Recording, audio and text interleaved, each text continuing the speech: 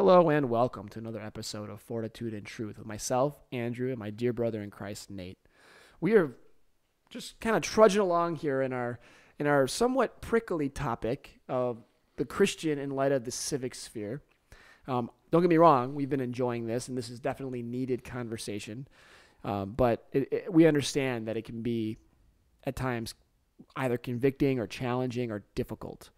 So by no means take our assessments as attacks or anything like that.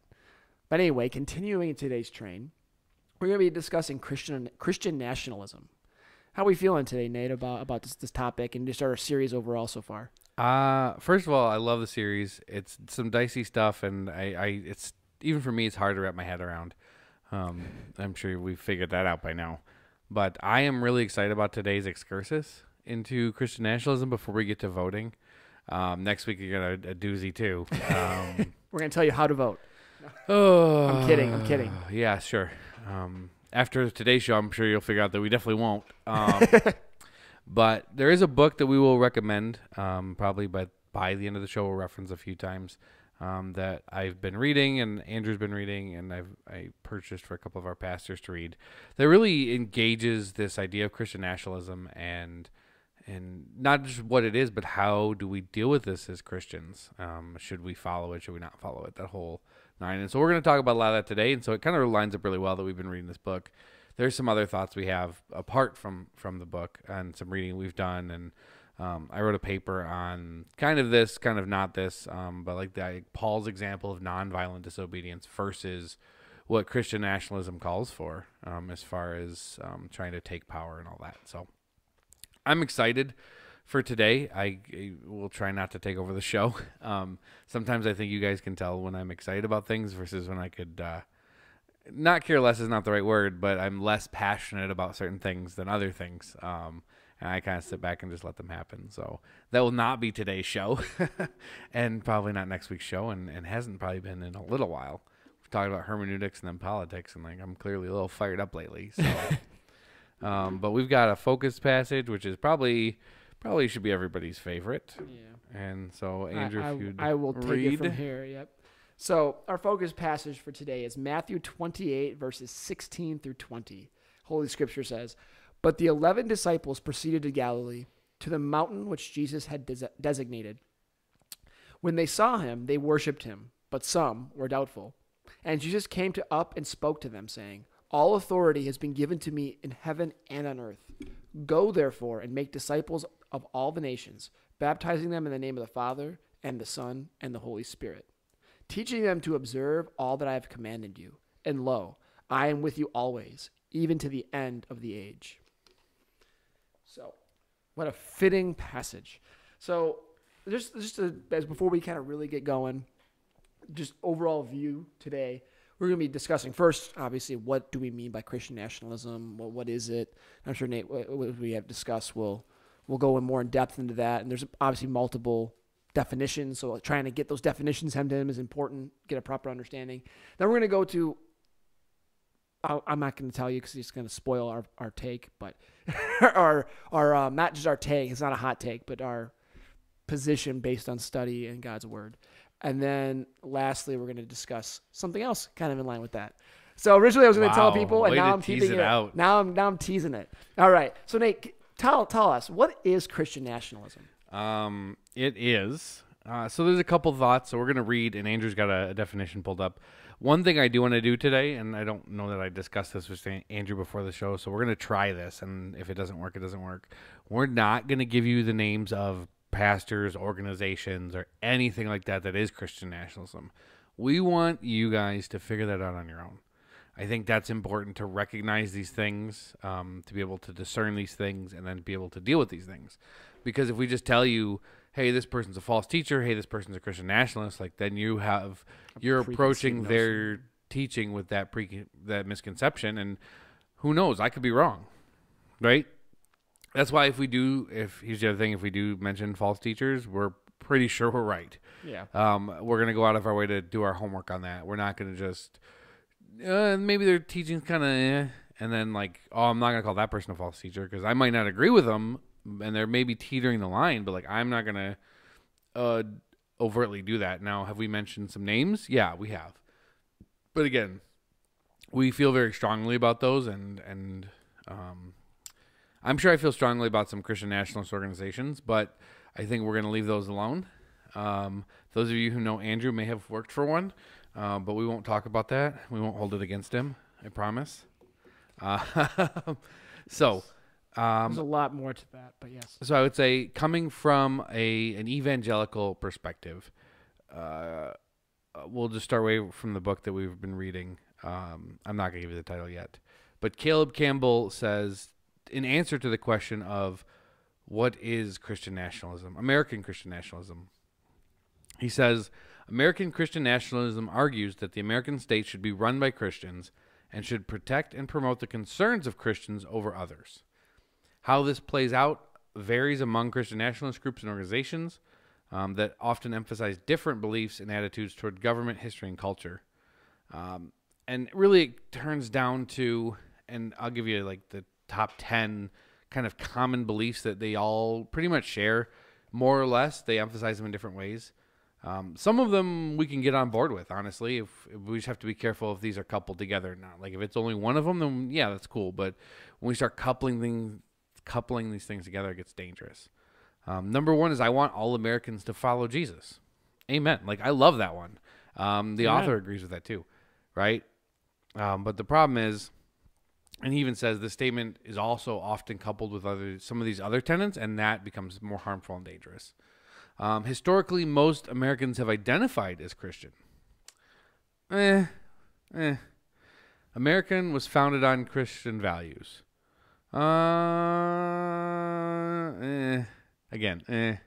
He makes some good cases. We really need to do our homework. I think we'd like to think that, and we would, as Christians, be like, oh yeah, that's a great story. This was a Christian nation. Yeah. Like that all sounds great, but like when you actually do your homework, like, is that true? The government should recognize Christianity as its official religion.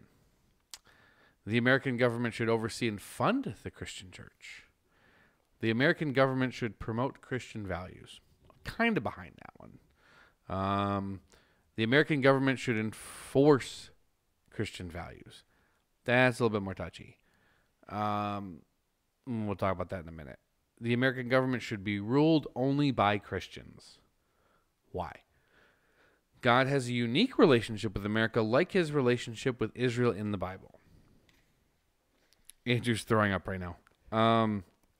And if you heard you guys probably haven't heard my sermon, but if you go to Troy Christian Chapel's YouTube, and none of our other pastors, I think, have said it yet, but I preached a sermon on Judges chapter 1, and in the intro, presenting some background about OT history and Israel, I came out and said it. I said, America is not Israel. We're going to leave that at that.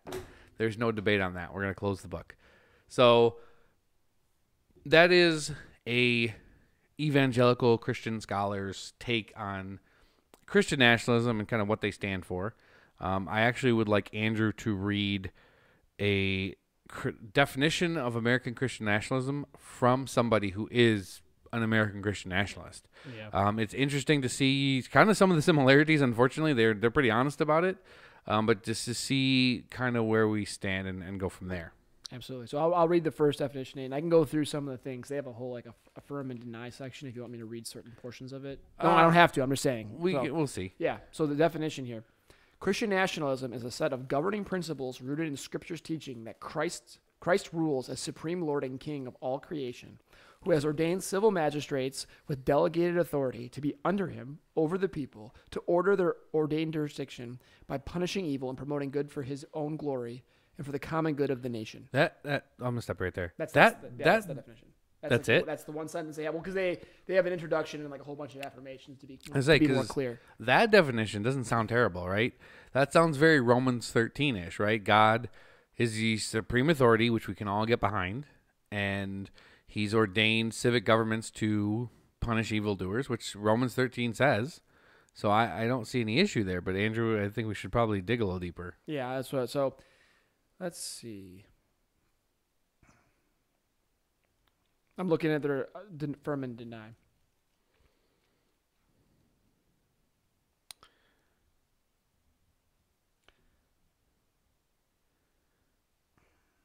While you're looking. Yeah, because there's a little bit here, so let me. While you're looking, there's an issue here that we should probably talk about because, and I think we often miss it because we just assume nationalism is like a nation, but the way nation is traditionally used and the way nation should be understood is not the way we understand it, I think. So we talk about American Christian nationalism versus the state, right? So the idea of a state versus a nation, what's the difference? Well, the state is the American government. That's the state. If we were to say the nation, it's America's really made up of a bunch of different nations, right? We have like Christians, and we have like, especially when the colonists came over, we had like the different nations of Native Americans, Native tribal peoples. Yeah. We have the different nations of people that came over to America, as far as different like cultures and belief systems and practices and things like that. That's really what a nation is. We talk about the nation of Israel. Yeah, in the Old Testament, it was a nation state, so to speak, right, where it was a group of people with a specific ethnicity and set of beliefs, but it was also, it functioned kind of like a state until it didn't, or it functioned like a nation without the state before it was a state. Like, I don't know how much statehood was really in a group of people just wandering in the wilderness for 40 years. Right? We talk about the nation of Israel, but it's not necessarily the state of Israel. Now we have the state of Israel that exists, but the nation of Israel is all but lost to time, to history, and to dispersion.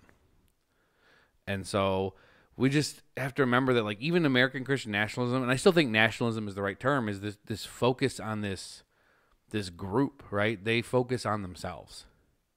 They focus on how can, quote unquote, Christians, how can we as Christians, being American Christian nationalists, how can we take over the government and rule the government and enforce all of our statutes, all of our beliefs on other people to make us one, quote unquote, nation, right? Even though it's really a state. Or not, they would not make it a state. They would try to make it a nation and turn the state of America into a quote unquote nation. We get confused on this a lot though, because like the terms like one nation under God, right? And we treat America as a nation because we'd like to think that America is one nation with a similar set of beliefs, but clearly the varying people groups that have not infiltrated, that sounds wrong, have come to this country and live in this country and prosper in this country are many. Yeah, really quick, and if you like, I'll read the introduction, which is a few more sentences of what they said. And then there's a couple things, and I'm going to preface it with this. They're approaching with a very philosophic overview. We can address that more in a second. But anyway, introduction. Christian nationalism is primarily concerned with the righteous rule of civil authorities, not spiritual matters pertaining to salvation.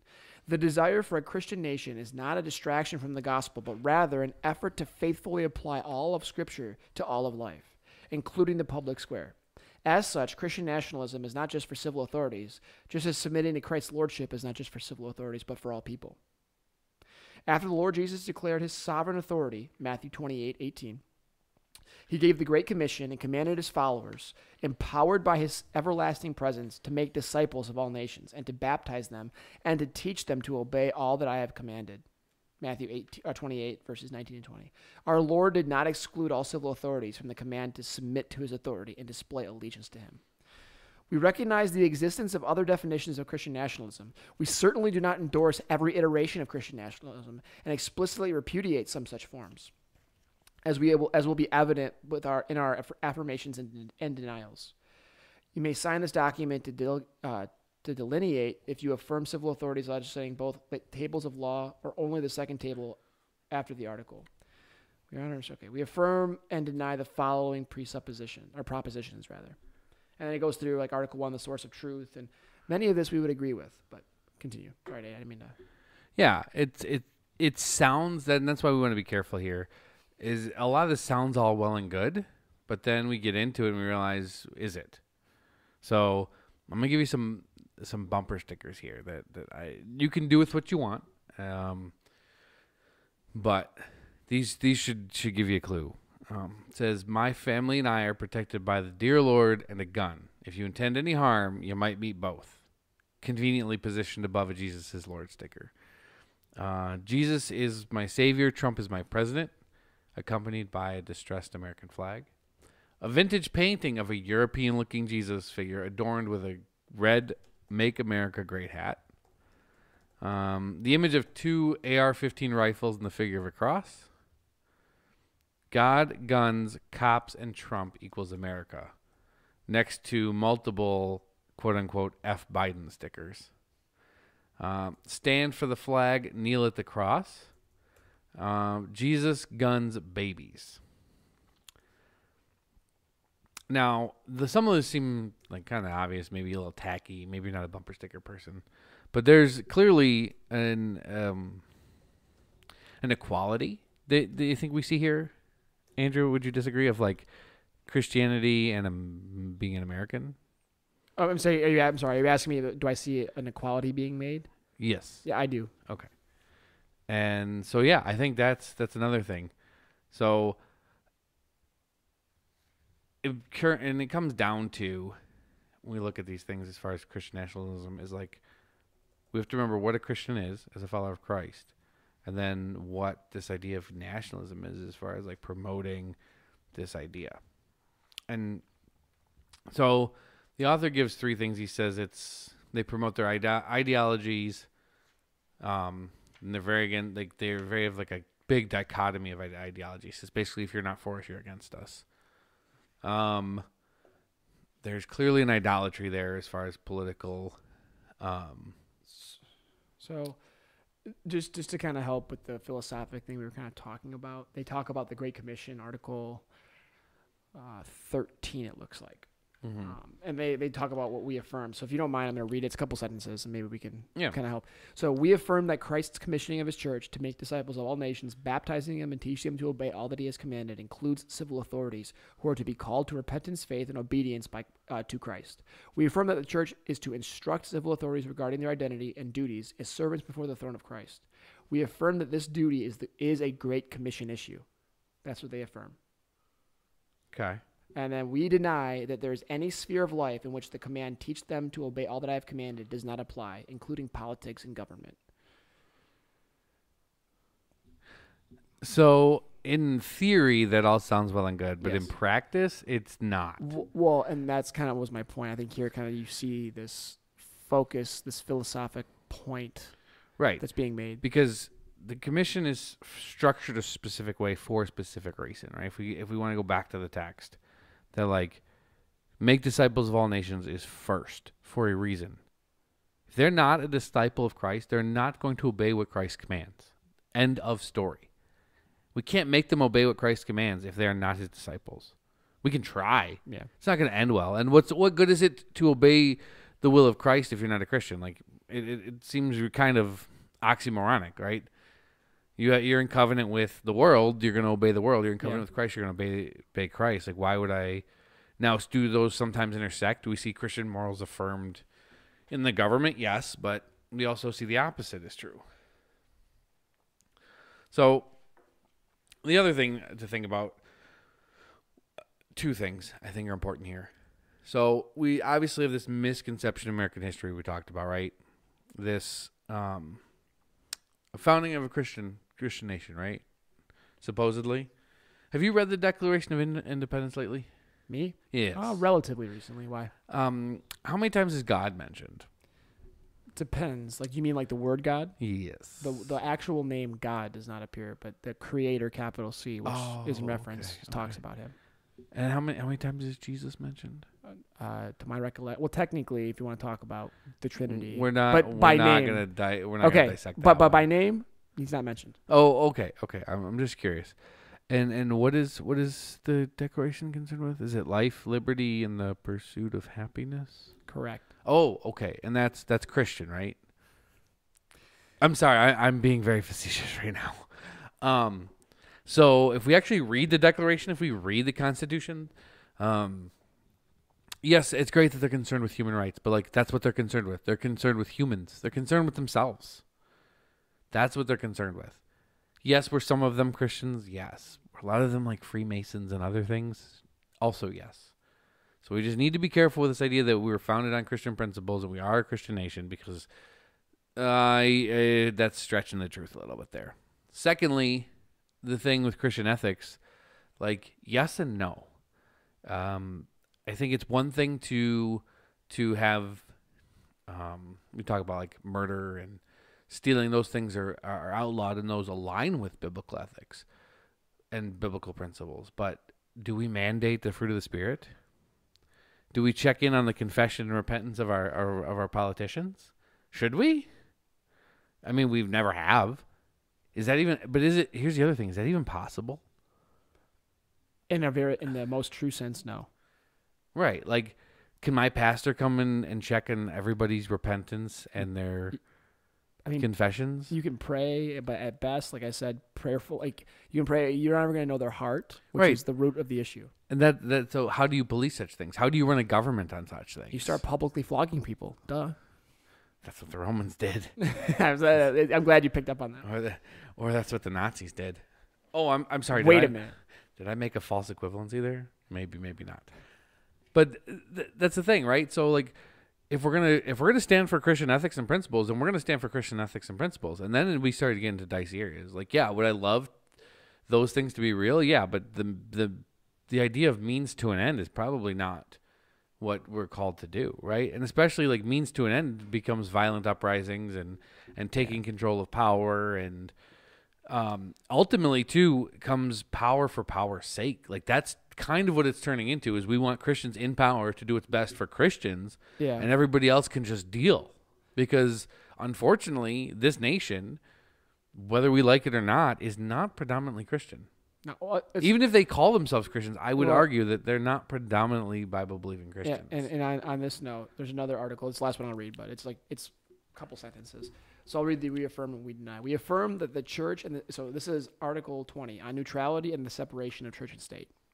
So we affirm that the church and the state each possess their own sphere of influence. For example, church officials ought not to write or enforce civil laws in their capacity as church officials, and civil officials ought not to administer church ordinances or dictate doctrine in their capacity as civil officials, even while both spheres are under the absolute authority of Christ. We deny that the separation of authority between the church and the state means there must be a separation of God and the state.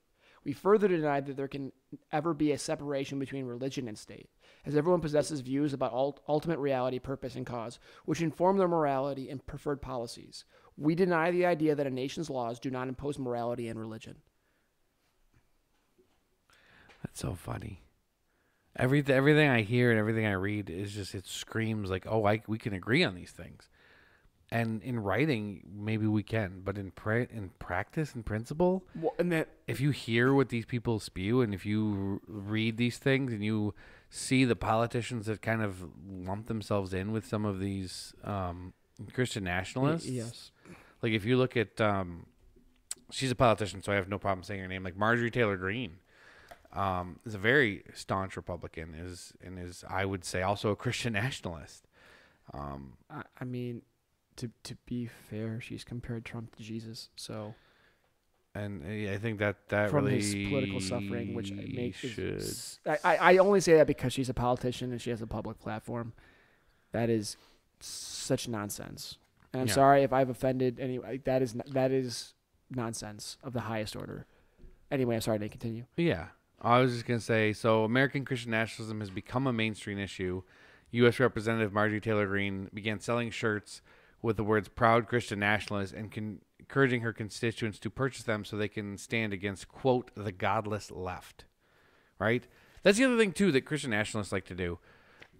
We all do. We do it in the church, too, and we shouldn't. I will openly admit that. But it becomes an us versus them mentality.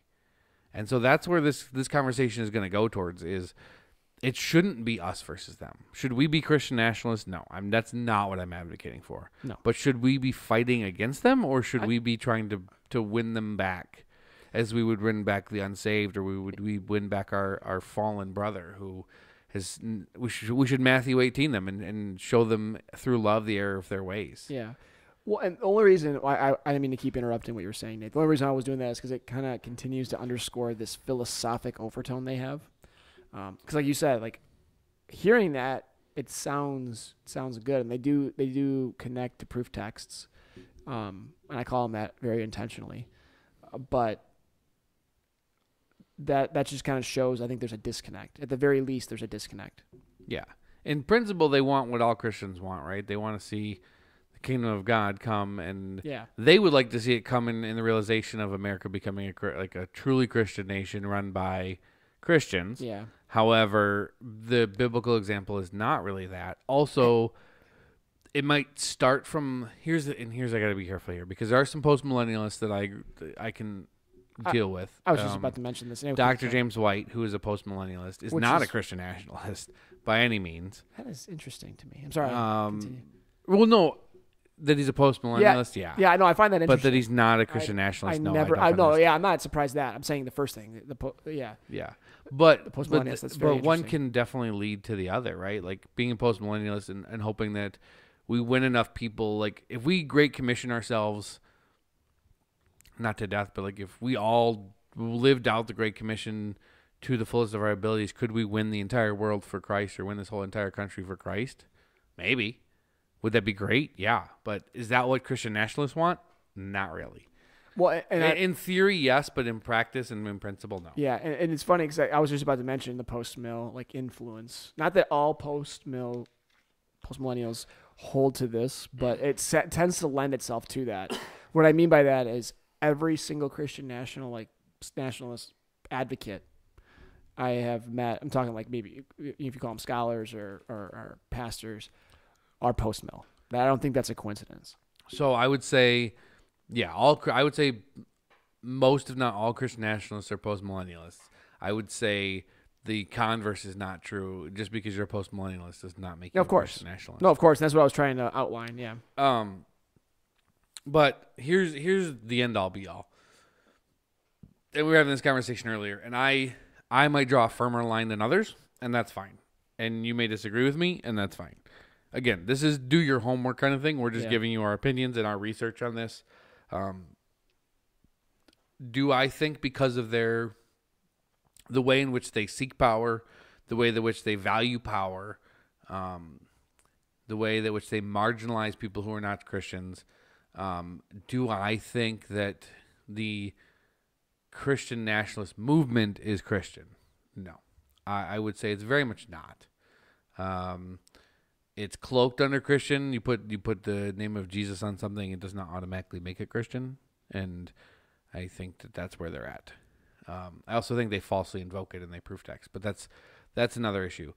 Do I think the leaders are Christians? Again, I don't speak to people's hearts. I would say it is far more likely that the leaders of these organizations and political think tanks are not Christian, even though they probably like to think that they are. I think they've made some grievous errors in subjugating the sovereignty of Christ and the truth and sufficiency of Scripture. Do I think that people can be Christians and be Christian nationalists? That's a little bit more gray area, but I would say the same is true of Catholics. I would say the Pope and probably the upper echelon of the Catholic Church is probably not saved. Are there Catholic churches and priests that maybe are and really believe the truth even though they're under the Catholic Church? Yeah, absolutely. But I think that goes without saying. But should we still continue to have these conversations with our brothers and sisters in Christ or out of Christ, right? It's just another avenue, right? Whether you want to call it a mission field or rediscipling people who have kind of gone astray, it is still something that we need to address in that manner. It's not, well, they would tell you it's us versus them, and they're very, very charged in that way. For us, for Christians, it should never be us versus them. We want everybody to be us. Yeah, absolutely. Do we want everybody to be saved? We should, because that's what God wants, right? God wants everybody to be saved. Do we save people through force? I don't think that's how that works. Ask the Nazis. You can't. People aren't saved through force. They have to make that choice, and it's also a stark reminder that it's the Holy Spirit that convicts of sin. It is only our job to bring them the gospel, right, and to show them the gospel and the love of Christ. So I think you can tell where the show is going. You probably knew already. Christian nationalism is dangerous, honestly. It's dangerous for a couple reasons. And Andrew, I think, is going to get into why it's so dangerous. But I really think that we really need to be on our guard from this, especially, and it probably ebbs and flows, especially now we're in seasons of election. Like, it's probably stronger now than it's ever been. Will it probably ebb a little bit after the election's over, depending on the way the election goes? I mean, look at January 6th. Look what happened there. The election didn't go our way. I'm sorry. I shouldn't. Us versus them, my brother. Our way. The election did not go the way of the Republicans. And so January 6th happened. And was everybody that was a part of that quote-unquote insurrection a member of the Christian nationalism movement? No. Were there some based on the T-shirts and the flags that were waving? Probably. And so that's cause for concern, right? So if this election goes that way again, we could see some more of this stuff. Now, again, we could also see some more of this stuff if the election goes the way they want. If Trump is reelected, they could just, they could start this movement of trying to push the government to start taking control of more things. And that's where I'm torn on like Trump's plan here, because I don't know how much truth is in there. And I've never seen the document. I don't know if it's ever been released. What are you talking about? I don't know what it's even called. This document for like when Trump takes over that's supposedly been leaked about like he's gonna have a national abortion ban and all these things. Project 2025 or something. Oh well, he just to be clear, he's disavowed that like 5 times publicly and said he has nothing. That's not his people, and he has nothing to do with that. Right. So and based on but just saying this, based on some of his statements on certain things, I would tend to agree that that's not his. But anyway, sorry, you were saying. But either way, it's one of those things that, like, what's going to happen? Because some of those things in that document that are supposedly from him are very conveniently Christian nationalist. A national abortion ban, things like that. That would be something that the Christian nationalists would very much purport for. Now, would I love to see an abortion ban? Yes. Sorry if I sound like I'm questioning that. Like, I don't want to see innocent babies killed.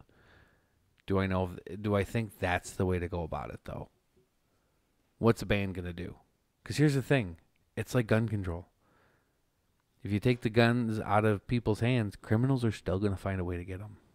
Yeah, but then you can punish the criminals. But I do get your point, though. But can you, though? What do you mean? I mean, I don't want to talk about. We're not going to get into the failings of the American justice system, but like, yeah. Well, but again, the fact of the matter is, those things still happen. In theory, you'd punish them. Yes, if you catch them. But how many of things go uncaught and they're done in secret? No, that's a fair point. No, I'm just, yeah. Now I hear what you're saying. Because that becomes a very like abortion bans and things like that become very. We like to support them because of quote unquote Christian ethics, and yes, we don't want to support the systemic racism or systemic practice of abortion. We definitely don't want to support things like that. But at the same time, we just need to be careful of like calling for abortion bans and calling for gun control and calling for these things that, two things. One, are still going to happen. And two, like, that's not your evangelism. You supporting or voting for a national abortion ban is not your evangelism. You want to fight abortion? Go counsel somebody who's questioning having an abortion or who has had an abortion. Go have those conversations. Go pray for those people. You mean go to the mission field? Something like that. But it's entirely opposite. Like, they want to to simplify this a little bit before we get into how dangerous it is. They really want to just force Christianity down everybody's throat and assume that people will follow it versus actually making disciples. Like, they skip making disciples and they just want to teach them to obey everything that he's commanded. Well, that doesn't work. We're doing things out of order. We need to make disciples first. And to make disciples, we don't need to just implement a bunch of laws. Yeah, no, and I think, too, there are some that they view this as making disciples, but I think that they have their praxis a bit off. That would be my sentiment. What's that? Because making disciples, I mean, what's a disciple? It's a Christian. It's a follower of Christ, right? So making those things does not come about by... Oh, of course. I'm not advocating. I'm just saying I think know. that's their I'm just saying, right? You don't... I would like to listen read to a it first. quote. Let me know what you think. This is from a Christian nationalist. I'm not going to give any names, but there's a couple more like this I'm going to be reading throughout the show as we kind of talk about these things. So here's the quote. When evangelicals discuss the physical courage required of men, they are quick to point to the martyrs, but are slow to talk about men like Godfrey of Bouillon or Richard the Lionheart. Why is that? Why is getting killed promoted over righteously taking life in defense of a life? That's the quote. Do we read the Bible? I'm sorry. Is that too much? No, I just threw the quote out there. My head hurts. Jesus said, "You will suffer, not that you will cause people to suffer." Did I miss that? You will be persecuted. You will not be the persecutors. Yeah. Those who live by the sword will die by the sword. Well, what am I missing here? Yeah. I'm just, I think I'm just trying not to be mad, but like it's just mind boggling. But here's the thing: when we talk about politics and we talk about, I liken Christian nationalism to like the prosperity gospel, right? Whether they know it or not, but I'm pretty sure they know it. They've made their money and they've made their power by preying on people who are disenfranchised, preying on people who are radicalized by certain things, because humans are humans. And in doing so, they've attached these emotions and these feelings to things that they shouldn't be attached to. Like, they get people so fired up about things, and it's like, should we really be fired up about these things? Let's be rational for a second. But we just let our emotions go wild as humans, and it's just bizarre. So I have another quote, and I'm going to start. I'm doing this for a reason. I'm sure you can understand why. This is from this post. I can say is from not a Christian nationalist. From not a Christian nationalist. Just to set the scene. Many Christians are worldly, forgetting the words of Paul. For our struggle is not against the flesh and blood, but against the rulers, against the authorities, against the world forces of this darkness, against the spiritual forces of wickedness in the heavenly places. To be clear, 90% of this post is a direct quotation of Ephesians 6:12. And this is kind of in line, in a response, I should say. I'm trying to make sure I understand this. Essentially, talking about the rise of amongst Christians in the sphere of influence of Christian nationalism to take up arms, to quell the rebel invaders. This kind of knowledge. This was kind of his guidance, and it was not in a condescending way. I know this specific pastor that posted this. It was meant like a loving reminder. Here is the response. You ready? Tell me if how this sounds. This kind of worm-tongue pietism can go straight to hell. It is good to be conquered, raped, and pillaged by the enemy. This is godliness. That's the response.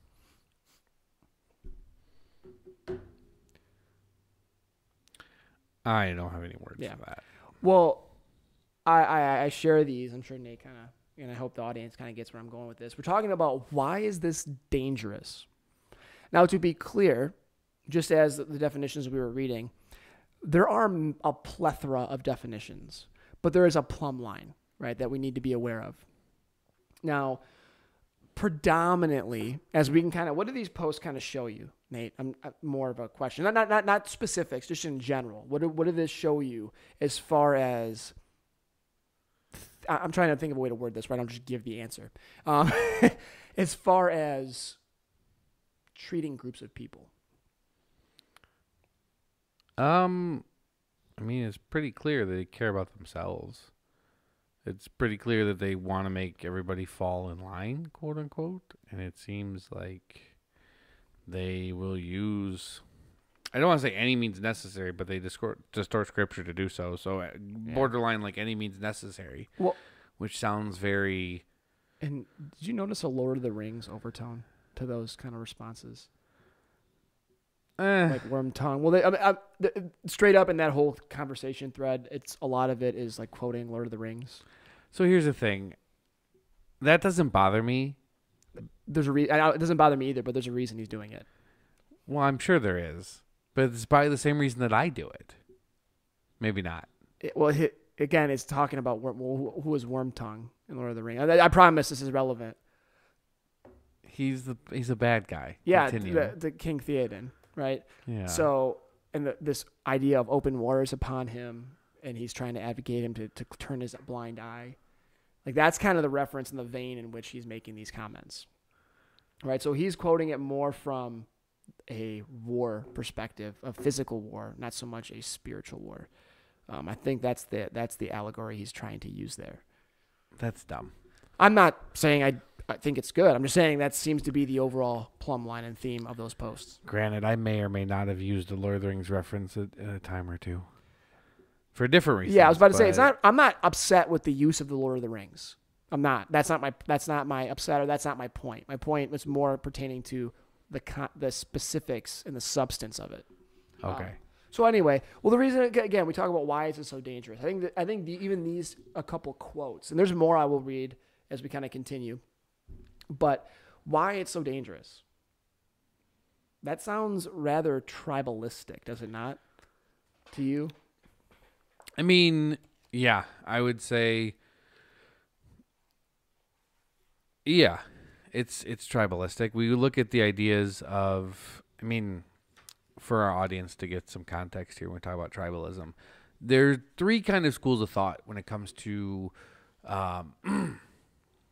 how not society operates, but like how people in power operate, how societies are based on, like. So let me just say it, and we can figure out how to describe it later. So there's, in the West, we live in a society right now that is guilt innocence, right? This is exactly where I was going, so good. Continue.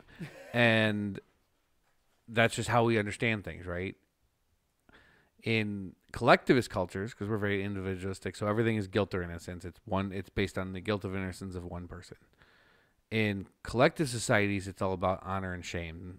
To you, to your family, to your social group, whatever it is, it's honor and shame based.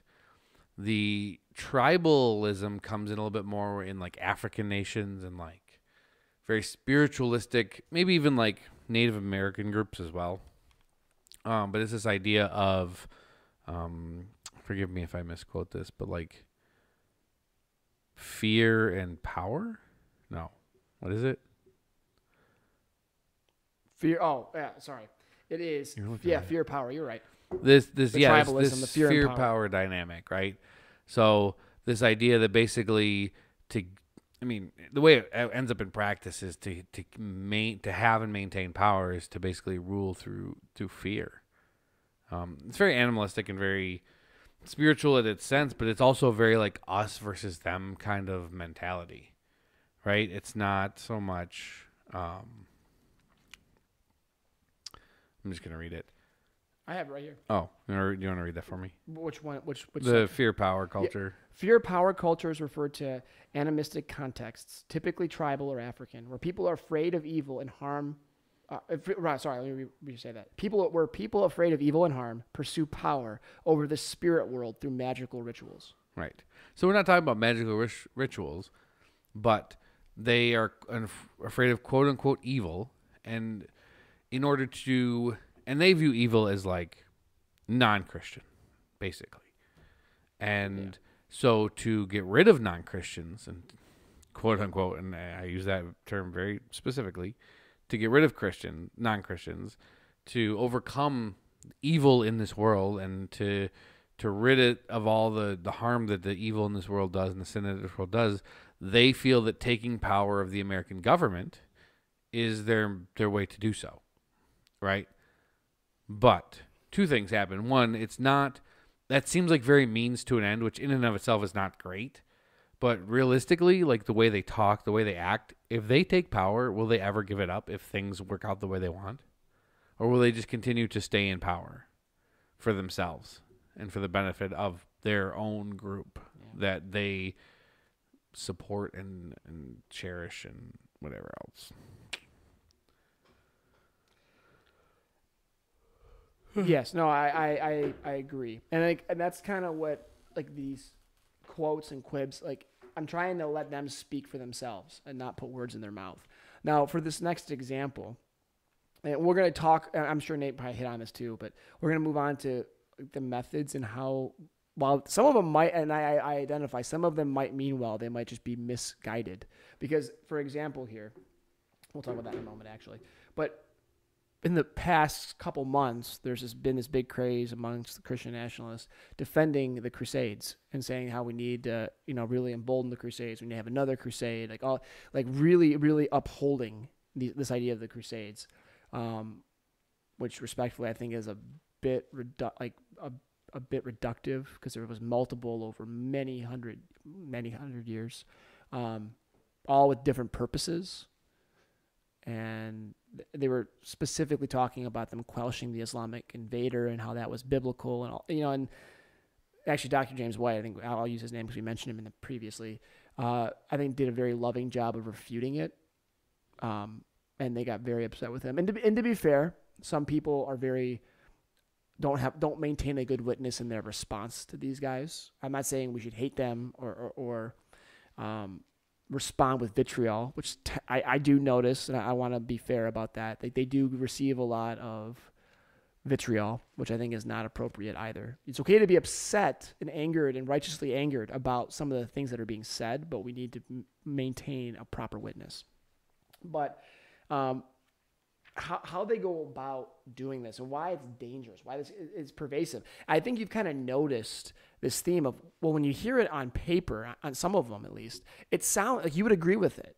Almost like you would agree with it. But we see this common method where they will distort God's word. And you heard me use the word proof text earlier.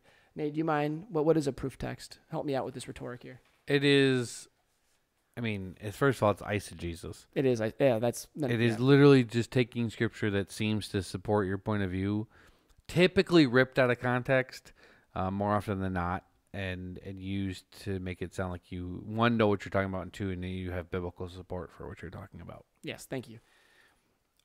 Sorry, I wanted to involve Nate on that one. But you see this idea of using proof text, and they will do this. They'll distort God's word.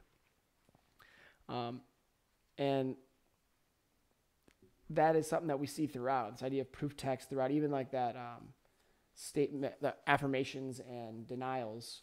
Many of those texts they used or cited at the end were proof texts. I'm trying to see, I don't want to go too in depth with every point here, but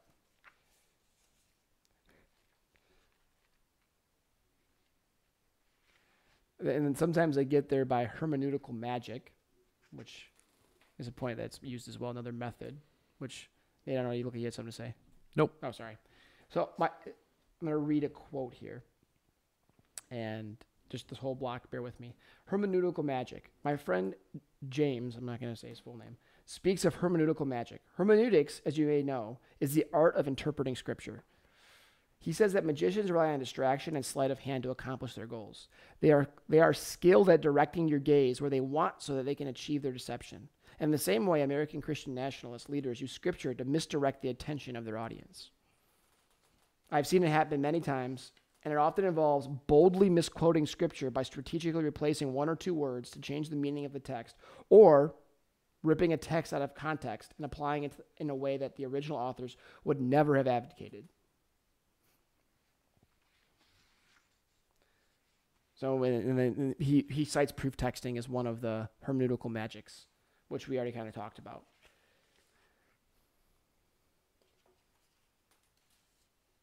So, and I think this is relevant, because it kind of ties in. Nate, stop me if you think you need to, but let's consider this following list of voting priorities frequently seen online or in chain emails.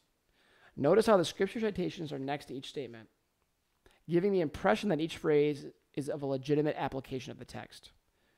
Notice, too, what is absent, and we'll talk about this in a second. How I will vote in November. This is like this chain emails. I will vote for the most pro-life candidate because God hates the shedding of innocent blood, Proverbs 6:17. I will vote for the most pro-Israel candidate because God blesses those who bless Israel and curses those who don't, Genesis 12:3.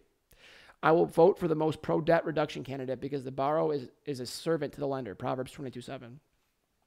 I will vote for the most pro-work candidate because God says if a man won't work, let him not eat, 2 Thessalonians 3:10. I will vote for the most pro-marriage candidate because God is for marriage as defined in the Bible, Genesis 2:24. I will vote for the candidate who most closely believes the government's purpose is to reward good and punish evil, Romans 13. I will vote based as close as I can on God's word, 2 Timothy 3. Now, some of these sound pretty good. I mean, based on just hearing the sentence, give or take, I would contend the Israel one is a little more complicated than this sentence proclaims. But notice what's missing. Any scripture relating to care for the poor, immigrant, widow, prisoner, or orphan, or texts that speak about the responsibility of leaders to have moral integrity. And I shared that specific last sentence about moral integrity because you often hear, and this gets me a little frustrated, but you often hear, I'm voting for president, not America's pastor. That is almost always used to justify severe moral failings of a candidate. That for whatever reason, a specific group might have propped up as the Christian's choice. I hear that often when I'm in conversation. Again, I don't go out to attack, but I'll hear these conversations and I'll engage in them lovingly as best that I can. But that is often what I'm met with if I ever push back on certain candidates and their obvious moral failings in light of the other side. And I'll hear, well, I'm voting for America's president, not for America's pastor. And it's like that. Nope, missing the point. And we see that, again, this all kind of exemplifies the distortion of the Christian witness. It's not, beloved, it's not what we do. It is what we do, but it's also how we do it and why we do it. And too often, those key, that triad, if you will, is devoid or separated and dissected. And that's a mistake. Especially when it comes to the civic realm, we try to go, oh, well, if we can get one, we'll do the right thing, but it doesn't really matter how it's done, or that's misguided and not proper, and we need to not fall into that trap. It's very tempting. I'm not trying to suggest that it's not tempting when you feel nervous. And that's another thing that happens is you're made to feel nervous. It's fear of impending doom, impending struggle, impending suffering, and we need to do something. Right, we need to do something. It's like the Crusades, and we'll pull events out of history out of context as well, or we'll highlight only what's convenient and leave out all of the rest, which again would be ignoring context. I just say this as a word of caution because it's easy to fall into that. Nate, do you have anything to add? I think we see that a lot in history too. We call it like whitewashing history. If you look at ancient texts on like the Akkadians and the Hittites and all these nations, we get the good, right? We hear all these great exploits. It's very redacted. But when we get the biblical history of Israel, we see the good and the bad.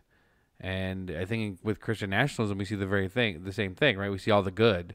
We see all these other things it can do, but we fail to see the mistakes and the errors. And we want to talk about the Crusades, but we don't want to talk about all the bad stuff that the Crusades brought and the bad things that happened because of the Crusades. Yeah. We just want to talk about how, that's Christians taking control. Yeah.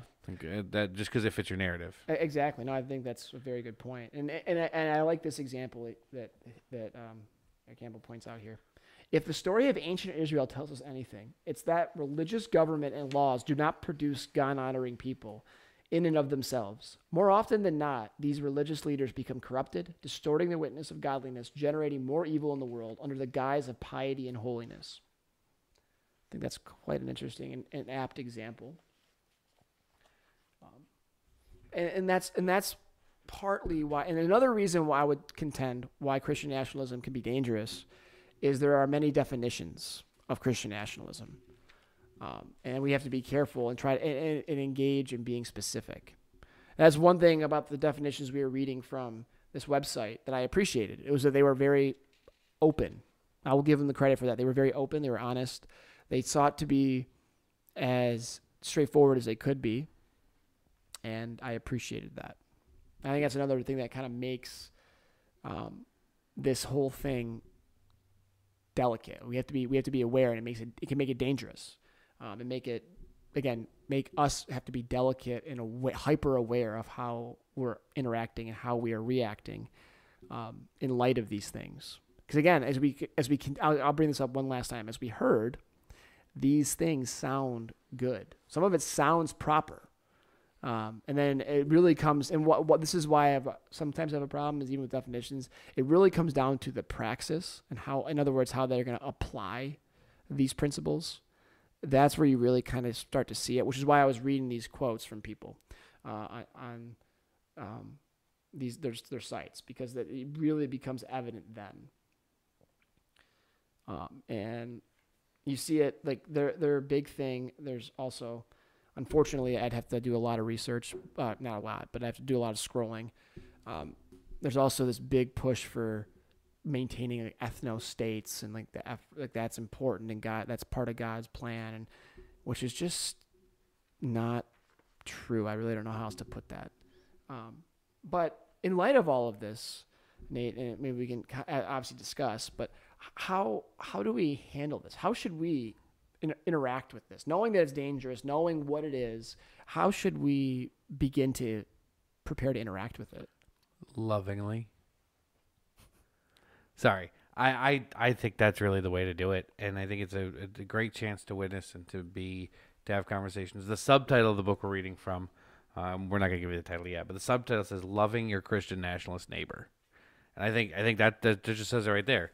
And so the guy who wrote this book really spent a lot of time among Christian nationalists, with Christian nationalists, doing his research, not just researching websites, but researching people and leaders and going to summits. Very good job of talking about that. I did really, he does he's very thorough. Also, I would say very loving in how he presents it. Yeah. So one thing I want to do real quick is he offers a field guide to conversating with a Christian nationalist. And we're going to do one. I actually want to walk through with one example of like a proof text that he uses and that they use, and he kind of combats against. And then kind of some other tips that he gives to help disarm. And that's really about what it is too, is like, because like Christian nationalists come armed, right? They come hot and heavy a lot of the times. They don't really want to be open to conversation. They're very, some people accuse Christians of being closed-minded too, but like they seem very closed-minded, of like very rigid in their beliefs, and they're very just like this undying loyalty to this cause or to this leader or whatever it is. But to actually have conversations about this is important. But he advocates for things like clarifying questions, agreeing on shared values, using words or phrases that communicate that you either agree or disagree, good things to honor as far as parts of like this conversation go, and then humble subversion, right, which can help continue to grow this conversation. He admits that these are not scientific categories; these are just kind of tips to get you started, right? It's like an evangelism kind of how-to of like, here's some tools to get you started, but you got to go do it. You got to figure out what works for you, figure out how to do it. Their statements change over time, so we have to adapt to that as well. And these are not debate tactics. We're not looking to debate these people. This is not what it's about. Well, I think there is a place for Christian debate. I don't think this is it. So if we would, if you have your Bibles, you can turn to Luke chapter, I have it pulled up here. Luke chapter 22. We'll start in verse 35. But he only cites Luke 22:36. Luke says, "And he said to them," talking about Jesus, "When I sent you out with no money bag or knapsack or sandals, did you lack anything?" They said, "Nothing." He said, "But now let the one who has a money bag take it, and likewise a knapsack, and let the one who has no sword sell his cloak and buy one. For I tell you that this scripture must be fulfilled in me. And he was numbered with the transgressors. For what is written about me has its fulfillment." And they said, "Look, Lord, here are 2 swords." And he said to them, "It is enough." So that's through verse 38. That's context, right? But they like to just read verse 36. Says, "And he said to them, but now let the one who has a money bag take it, and likewise a knapsack, and let the one who has no sword sell his cloak and buy one." Guess what they're advocating for? The Second Amendment, right? So it's and that's the thing. He even points this out that like it seems like if you read just this verse that Jesus is advocating that they obtain weapons, but then among the 13 of them, well, actually it's probably 12 because Judas probably isn't with them. I think at this point, because he's already gone to pray. So I think Judas is gone. So just the 12 of them. Among the 12 of them, they have 2 swords. Not everyone has a sword, and that he says is enough, and it is Sorry. No, continue. And so, if it's enough, 2 swords is enough for 12 people. That should be said. Something should be said of that.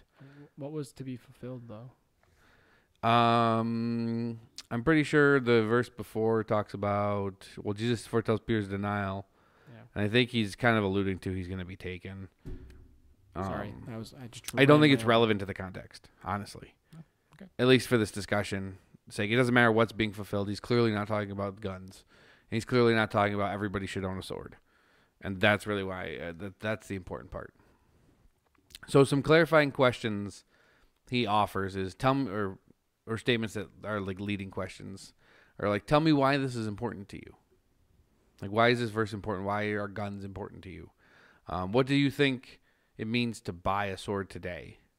Why do you think Jesus said this to his disciples? Are there other portions of Scripture that show Jesus talking about the use of weapons? Interesting. Possible shared values that you could come to an agreement on. Safety for the people I love, as a means for having. That's why the disciples maybe wanted swords. That's maybe why Peter pulled his sword, is to defend the person he loved in Christ. Loving others by protecting them from harm. You could find common ground on either owning guns or not being against gun ownership. About not being a pacifist if you're not. No need to lie here. You can always stay from it.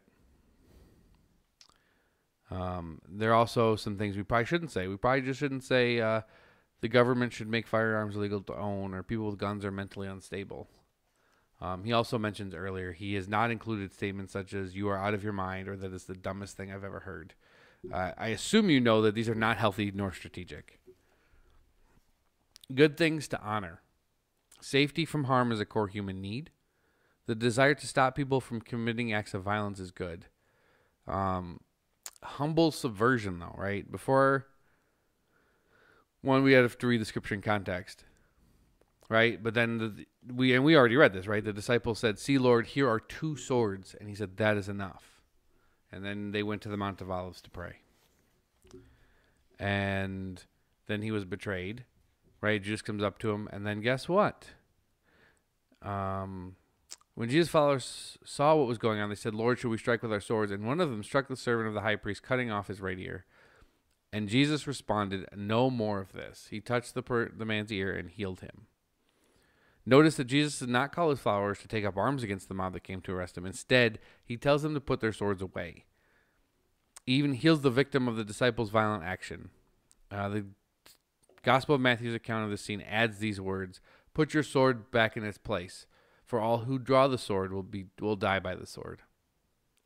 When we read in context, we discover that Jesus undermines the power of the sword. Now he offers some questions here that are important. So he said, "I'm so glad." So here's just one example. He offers like 10 of them. Says, "I am so glad that you care deeply about the safety of your family and your community. I too believe protecting ourselves from others and others from violence is a good thing. I also know that Jesus warned his followers about the deceptive and destructive power of violence. Remember when he said all those who draw the sword will die by the sword?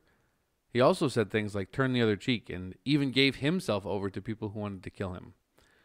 I feel conflicted about my desire for safety and the call of Jesus to put down our swords. What do you think?" So that's the purpose here, though, is these tools, these examples he gives are conversation starters, right? I don't want to go to somebody who's blatantly misinterpreting Scripture and just say, "Hey, you're wrong. You're misinterpreting Scripture," because what's the knee-jerk reaction always going to be? No, you're wrong, and we're just going to argue about that. What's the point, right? You can't. Somebody who's blinded by sin, or somebody who doesn't know they're sinning, or even somebody who does, is not going to see the error of their ways unless the Holy Spirit convicts them. It's not our job to convict of sin. It's just our job to make disciples. And the easiest way to make disciples is to have genuine conversations. That is really just the way to go. And so he presents a bunch of other case studies about theological issues and conspiracy theories and all these other things that you'll run up against with Christian nationalists. And so I think the book itself is worth a good read. But something that's not in here is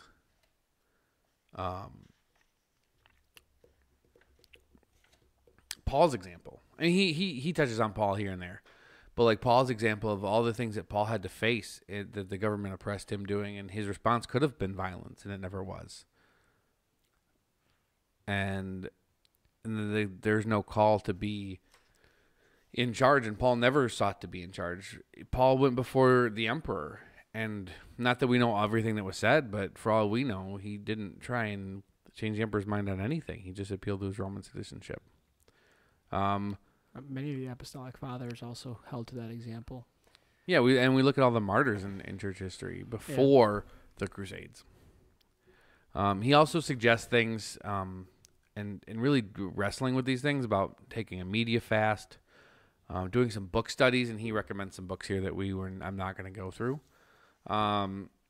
but you can read them. There's plenty of books out there. Just again, you have to read these with diligence. Be wary of who the author is and what their perspective is before you read. Sometimes the title will give it away, sometimes it won't. Doing Bible studies on things like the kingdom of God, 30 days of prayer before you enter the mission field, things like that. He also has his own website, but he also says there is hope. He's dealt with this. He is dealing with this. Unfortunately, members of people who've chosen to follow Christian nationalism could be members of your own household, members of your church could start to sway to this ideology. And so how do we address this even in our own church, in our own families?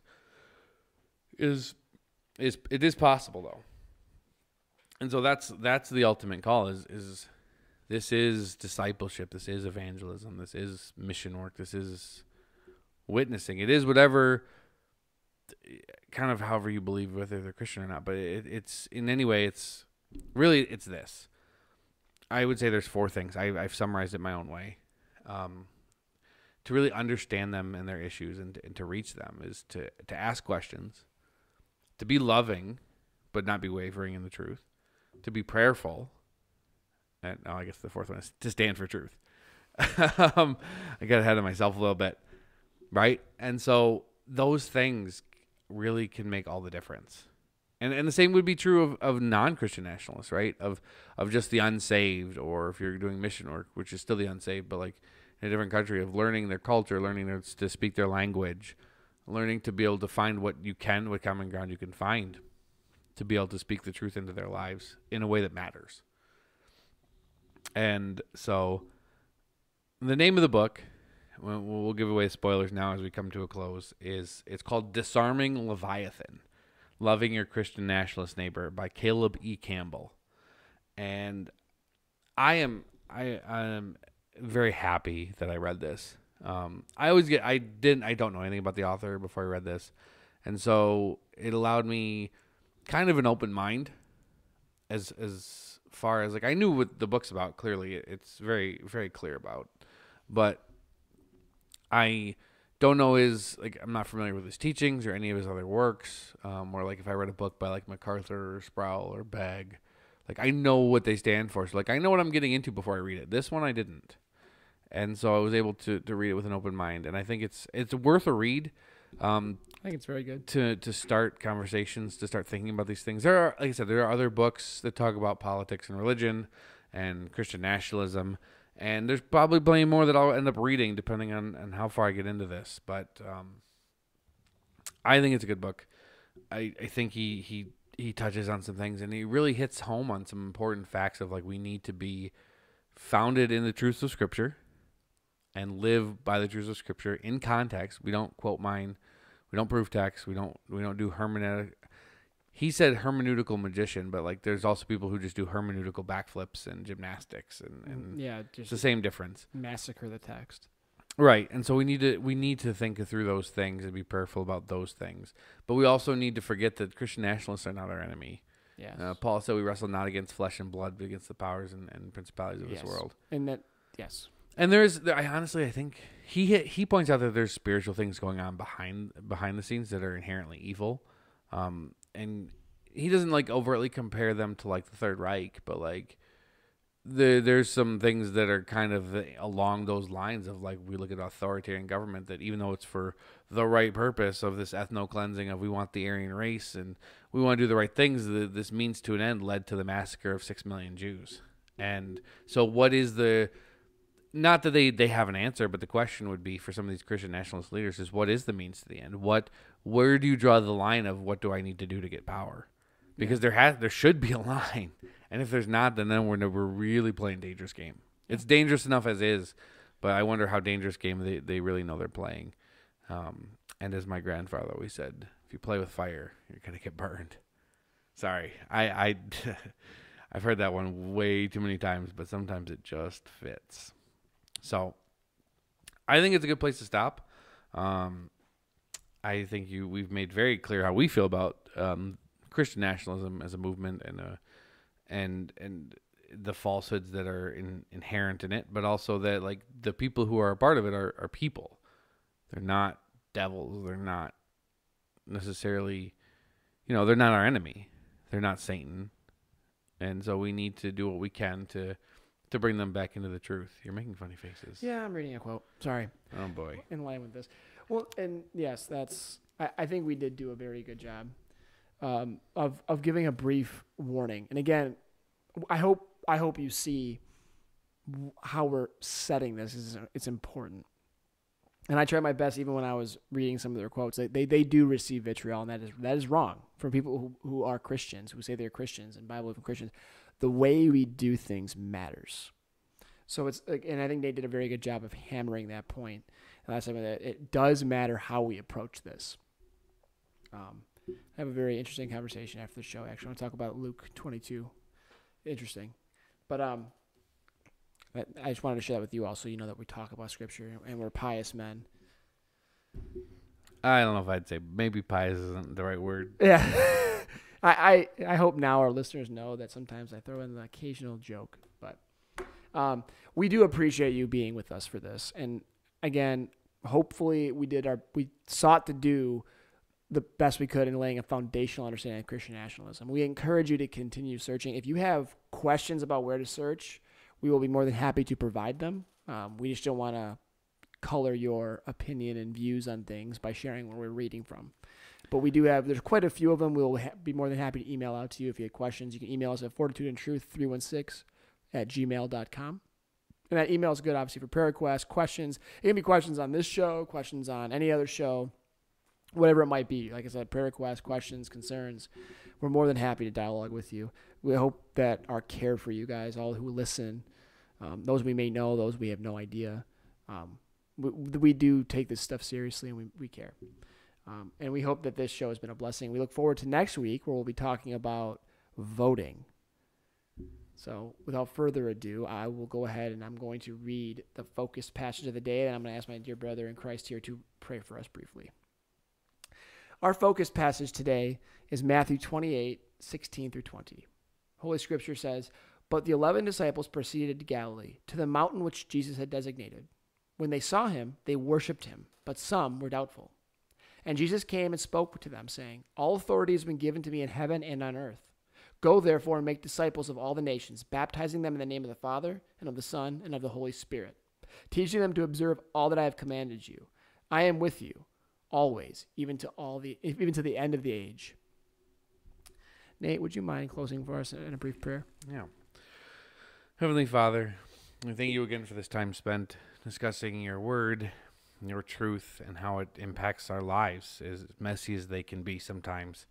Lord, we ask that you continue to give us discernment in this coming election season, in the different movements and Christian nationalism and the left and the right, and what are we supposed to make of all this, heads or tails. Lord, we ask for your Spirit to guide us, Lord, and we ask that you reveal things in your word as we continue to study, that we might be informed by you and the things you desire for us, not by the world and what it desires for us. And it's in your Son's name we pray. Amen. Amen. As always, this has been Fortitude and Truth, and we are excited to get to our to voting tell you who to vote for. next week. And we hope you'll join us again.